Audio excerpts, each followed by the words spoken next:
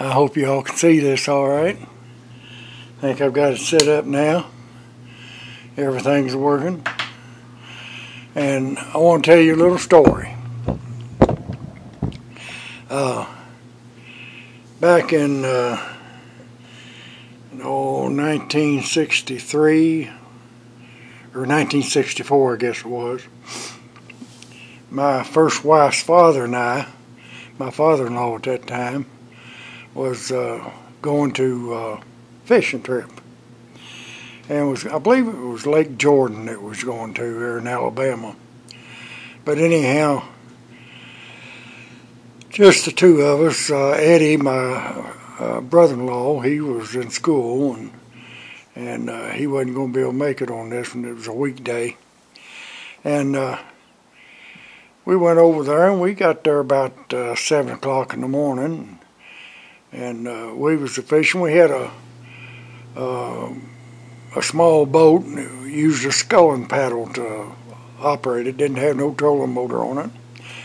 And in fact, back then, trolling motors were kind of scarce, hard to get. And but anyhow, I was in the front of the boat, and I'd caught quite a few bass, probably 5 or 6. My father-in-law hadn't caught one. He said, "Rog," he said, "you're hitting all the pockets and I can't catch no bass." I said, "Well, let's change boats ends." And I said, "I'll fish behind the boat." And of course, I was still catching bass even behind the boat, the same pockets he cast it in, just different lure, different presentation. And so we went on there and fished a couple hours, and I looked off behind us across the lake, and I seen a rainstorm a-coming. Well, it wasn't very big, and I just kept on fishing, and the way it was moving, when it got to about, I don't know, 75 yards of us, it was just a wall of water, rain, and I just kind of kept my end where it wasn't no rain. And it was kind of moving in the same direction as I was going, but I was able to keep up with it with sculling paddle. And once it got to us, it was just pouring down in the underneath where the rain started. You could cut it with a knife. It was such a sharp start. Wasn't no sprinkles or nothing. You just all of a sudden you was in a wall of water. Well, I kept his end of the boat going the same direction as it was, and it was just started raining on him like cats and dogs, and I was sitting in the back of the boat, dry as a bone. And he was all hunkered over, he getting wet, and I seen the little shower wasn't going to last but a little bit, and I just turned around and was fishing out of the back of the boat like I didn't even know it was raining. And all of a sudden the rain stopped. He said, "Boy, that was a downpour." And he turned around. I said, "What is that?" He said, "That rain." He said, "That was downpour." I said, "Well, I didn't even know it was raining." I just dry as a bone. And he said, "You mean you didn't get rained on?" I said, "Well, I didn't know it was raining." All I'd had done was backed up a few feet with that sculling paddle, and he'd been out of the rain too, but I just couldn't resist doing what I did. He was a good man, and we laughed about that for an hour, I guess, after it happened. But he was at the time I was a buck sergeant. He was a master sergeant, and he awful good fellow.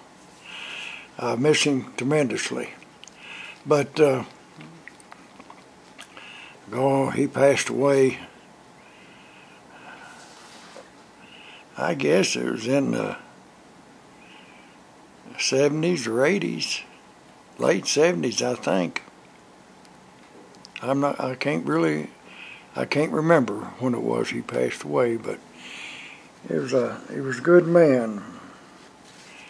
And I think when he retired, I think he was either a chief master sergeant or a senior master sergeant. I just can't remember which one it was, but he deserved whatever he got. He got pretty sick there for a while. Had to have some arteries fixed on it. I don't remember exactly where they was at, along his backbone somewhere, and they just, when they cut him open, they just laid all of his entrails out on a table, done the operation, took veins out of his leg and put in place of the ones that they was fixing. And then when they got done, they just laid all of his entrails in, and they told him that what they done, and he was telling me, and I said they didn't place them in there just so. He said no, they just dumped them in there and said they'd find their own place where they're supposed to be as they worked with the chyme and stuff and the food going through the body. And I guess he did. He lived for years after that operation. He was only I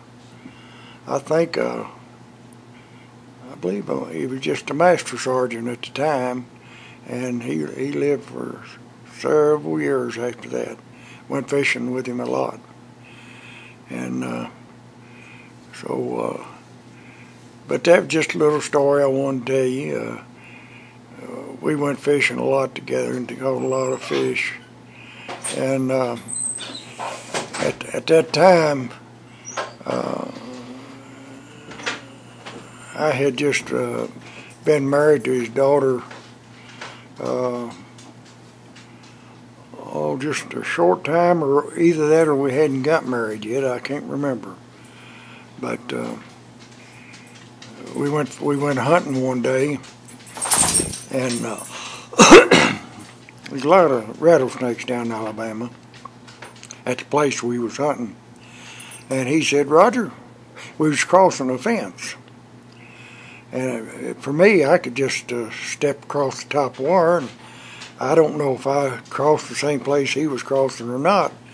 But he crossed, and he stopped, and he said, Roger, he said, shoot this rattlesnake. I looked down, I couldn't see no rattlesnake. And I said, I can't see it, boys, where's it at? He said, it's right between my feet. I said, well, I can't shoot it. I said, these shot, we was squirrel hunting's what we was doing.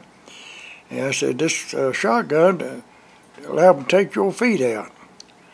And I said, you best just step on across and not do it real quick and startle him. And so he did. And the snake there did try to bite him, but it was only about 10 inches long or 12. It was a pygmy rattler. But they're just as deadly as the big one. But I'd rather went through the snake bite as to shot his leg off and him have to go through that. But that's the way things happen sometimes. You got to make a hard choice, and the best choice was for him to step on across that thing. After he got across there, I said, well, ain't no sense of shooting that snake now. It didn't bite you. He let you alone, we'll leave it alone. He said, yeah. He said it was took care of us. So anyhow, that was another little thing. We had a lot of little stories like that would happen when we was out hunting and stuff. And one night we went out hunting.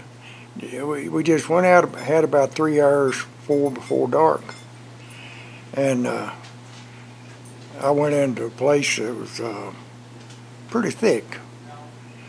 And I got a deer, and I couldn't carry it the way I come in because I couldn't see good enough to go through the thicket. And my grandson just come in from Colorado, and I hear him, but I don't see him.